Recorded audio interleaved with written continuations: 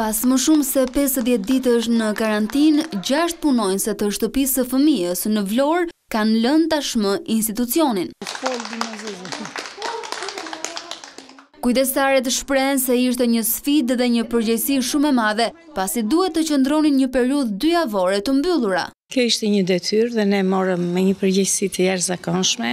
U futëm pa i ditur afatin, filluam të mobilizoheshim, sepse i quajmë tamam një detyrë, jo kemi vite këtu dhe kjo është pjesë e jetës tonë, punës tonë. Jemi munduar që këtë punë ta bëjmë më së miri, tu falim sa më shumë dashuri këtyre fëmijëve si gjithmonë, por kjo ishte edhe për neve një sfidë e fortë.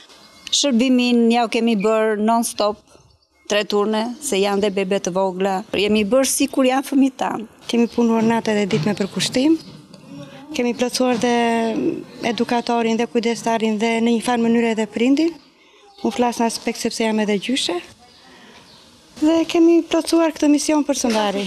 Kujdestarët rrëfejnë se ishte shumë e vështirë përballimi i pritjes së gjatë për të takuar familjarët e tyre. Mezi kam pritur të ditë se të takojmë me familjarët, me njerëz që na presin në shtëpi.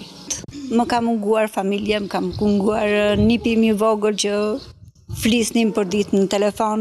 E ndërsa disa prej punonjësve largohen, 6 kujdestare të tjera do të qëndrojnë tashmë brenda këtyre ambienteve. Kanë lënë të afërmit për të ndihmuar vogëlushët që i konsiderojnë si pjesë të familjes së tyre. Çdo njeri ka sfidat e veta, domethënë, por është ne jemi një familje lam, familje dëgjojmë. Është familje mbrapa dhe po vim në këtë familjen e madhe. Jemi shumë të indinjuar, kemi lënë goxha njerëz në mbrapa në një këtë periudhë kaq të vështirë. Drejtoresha e këtij institucioni, Oljana Saliu, e ka quajtur shërbimin e kujdestarëve në këtë periudhë pandemie një mision të vështirë. Asgjë nuk është e pamundur. Dhe këtë e treguan fare mirë kujdestarët e shtëpisë së foshnjës. Është patjetër një emocion shumë i madh, një grup që shkon pranë familjeve dhe grupi tjetër që po e lën këtë familje.